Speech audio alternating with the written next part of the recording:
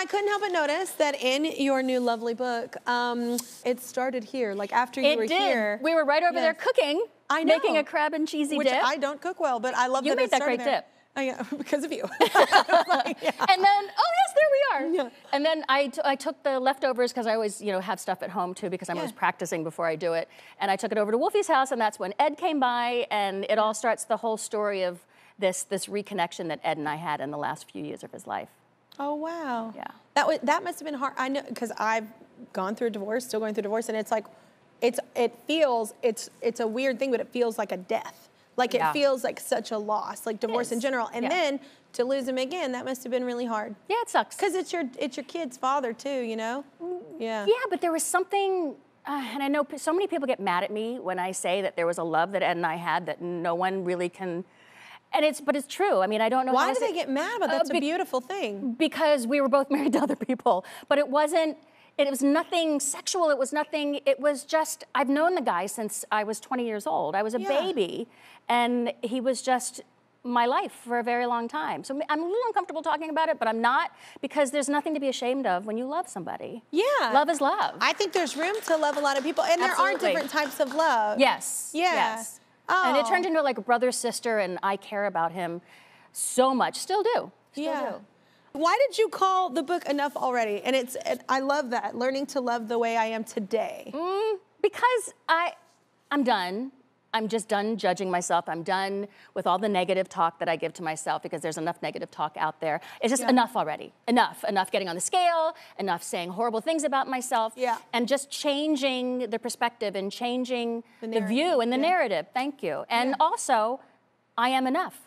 I'm enough. Yeah, and it's enough. It's so interesting, because from an outsider's perspective, and just even having the one lunch we got to share, like it was like, I literally remember leaving and telling Ashley, I was like, man, she is such a light. She's so kind. She's so normal. You are so cool. Like rarely. I thought the same thing about you. Well, what's funny is rarely do you meet people like that. And I don't really, like, we're always working and busy, and rarely do I really find that. And so I had advice actually given to me for 2022. And it was like, treat yourself how you treat treat yourself how you treat others. And it's like, because I feel like we are kind to people a lot, often more than to ourselves. Yes, unfortunately. Which is so crappy. Right, and it's not why okay. do we do that?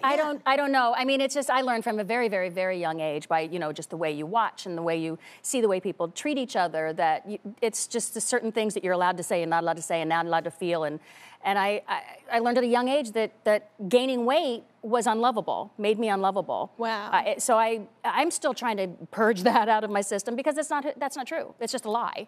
No, oh my gosh, that's so sad. I think that's a thing in the South that's said a lot too. I don't know if it's everywhere. All over the world. It's definitely in the South. But I think what I am glad about is, I think so many things happened to me when I was young about my weight that I think, like even at a young age, like so many things get said that I think that's whenever I was just like, whatever, I'm not gonna please anyone.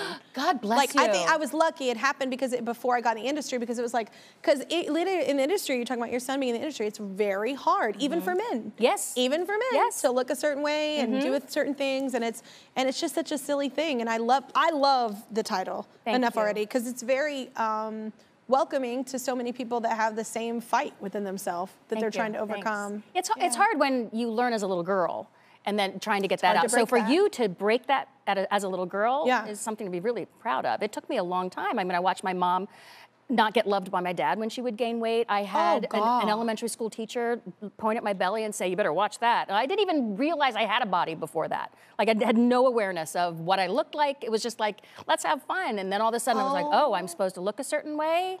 Oh. Yeah, that's not okay. Yeah. No, you got to be so careful with what you say in front of the little ones. They're sponges.